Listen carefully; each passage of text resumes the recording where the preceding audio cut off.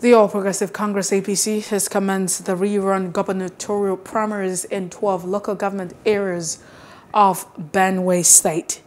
The gubernatorial rerun is coming on the heels of recommendation by both INEC and the A.P.C. governorship appeal that was set up to look into the issues surrounding the primaries, which was earlier held on the 26th and the 27th of May through direct method.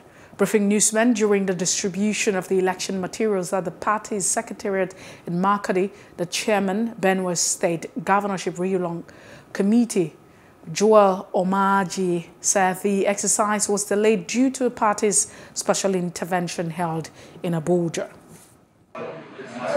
For giving us the audience and the reception yesterday while we entered Makadi very late.